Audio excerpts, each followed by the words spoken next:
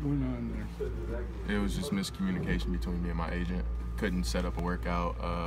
The day that they were supposed to come in, I wasn't aware and wasn't prepared, so I wasn't going to work out, and I'm not prepared.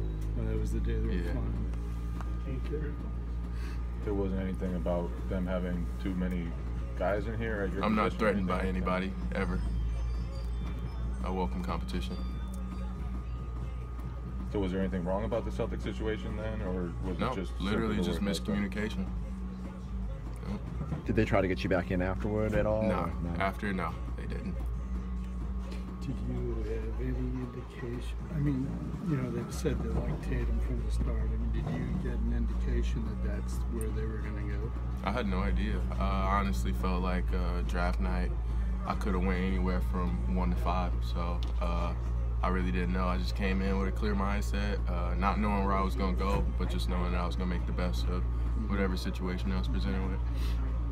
This situation seems to be working out pretty well for you. Yeah, I love it here in Phoenix. I love my teammates.